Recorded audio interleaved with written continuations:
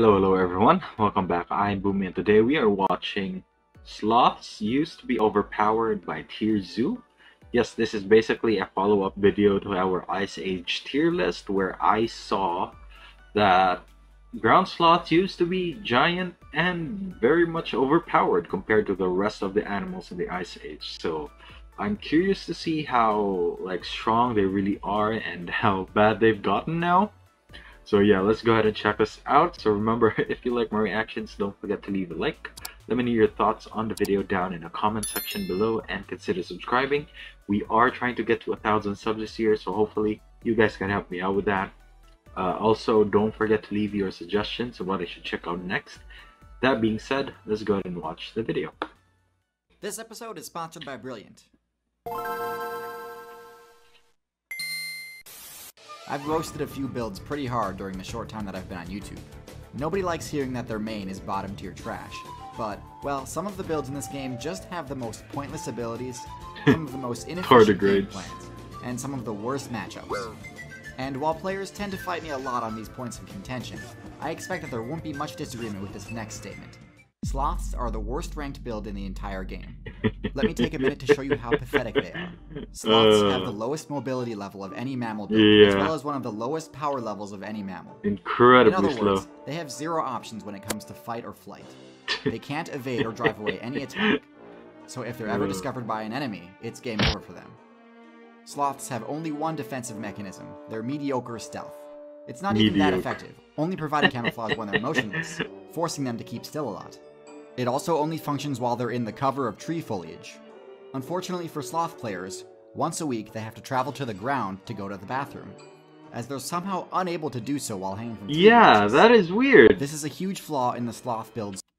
They go to the same spot each time and are vulnerable to predation while doing so. That is so stupid. Strategy. They could just over half of let it hang there. Eventually get their playthrough ended while attempting this ridiculous task. It's so dumb. Another big flaw in the sloth strategy is their awful source of energy, leaves. Leaves provide so little stamina regeneration that sloths can't even dream of leveling up their mobility. The choice to specialize into consuming only leaves is the reason they're forced to min-max, keeping their power and mobility at the minimum possible value. All of their unused evolution points have to be spent on stealth and digestion in order to get any value out of the nutrients. But even there's a massive flaw in their strategy. The only way sloths can digest the leaves is because they've spent evolution points turning their digestive tract into a suitable habitat for bacteria that can break down the leaves. Without these bacteria, sloths can't digest their food. But if it gets too cold, the bacteria die, meaning that the sloth will starve to death even on a full stomach. Hey guys, I'm so sorry to interrupt the reaction, but I just want to let you know that if you're enjoying the video, I would really appreciate if you guys leave a like, leave a comment as well, and consider subscribing. We are trying to get to 1,000 subs by the end of the year, so hopefully you guys can help me out with that. And that's it. Back to the reaction. No. By now I'm sure you're asking why any outside player would want to play as... They're basically risking it all on the bacteria to digest stuff. That is stupid. I'm still surprised why they're still around, to be honest. Evolution should have just kicked them off the curb by now. As a sloth. And to be honest, it's mostly due to nostalgia, because the sloth class used to be awesome. In addition to the arboreal sloths in the game today, there used to be two other important sloth builds. The first was an aquatic variant that challenged and ultimately failed to compete with dugongs and manatees for the niche of best aquatic tank. The other sloth build was the giant ground sloth, one of the top tiers of the Ice Age meta. While they shared the low mobility of other sloths, instead of min-maxing for stealth, these builds were optimized for power essentially mimicking the Therizinosaurus build in the Cretaceous meta. This meant that it was one of the only herbivore builds that could go toe-to-toe with the short-faced bear, and could literally one-hit the legendary Smilodon. When it comes to Ice Age tank builds, only the mammoth ranked higher, mostly due to its higher intelligence. So why is it that of all the sloth builds, only the tree sloths survived the Anthropocene update? Well, it turns out that it's for the same reason that they're low tier. Most Ice Age top tiers were wiped out by the invasion of humans, giant ground sloths were no exception. Despite being able to easily one-shot humans with their claw swipes, giant sloths had no defense against projectiles. Yeah. And since their stealth was so low, humans had no trouble finding and eliminating every single one of them. Humans have mastered basically every single zone of play, except for the arboreal zone. Humans get a huge movement penalty if they try climbing through treetops, and are extremely vulnerable to fall damage. And since tree sloths aren't exactly worth a ton of XP, humans mostly left them alone. Now, don't get the wrong idea here. If you're looking for a good character to play as in Outside, I do not recommend the sloth.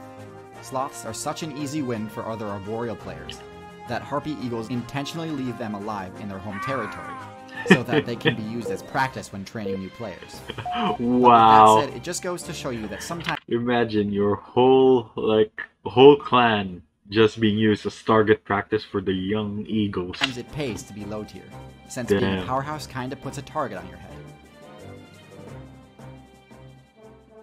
If you like watching my channel, chances are... Brilliant segue, so we're gonna skip that for now. And yeah, they really fell from grace from that one.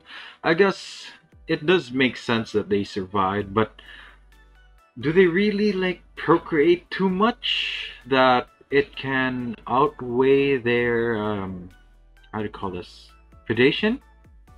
Like, are they making enough babies that they can they make more babies than they are dying, is what I'm trying to say. So that is interesting. Koalas as well, I know, are pretty much useless. There was, oh man, where was that? I think it was in a Life is Strange live stream that MatPat had a very long rant when it comes to how bad koalas are. So yeah, I suggest you go ahead and find that if you want to know why. But that's gonna be it for me today, guys. Link to my Twitter is down in the description below. Go ahead and check it out if you want to. And if you're new here and enjoy the video, don't forget to leave a like. Let me know your thoughts on the video down in the comment section below, and consider subscribing. Again, we are trying to get to 1,000 subs this year, so hopefully you guys can help me out with that. Also, don't forget to leave your suggestions on what I should check out next. That being said, thank you so much for watching, and I'll see you all next time. Bye!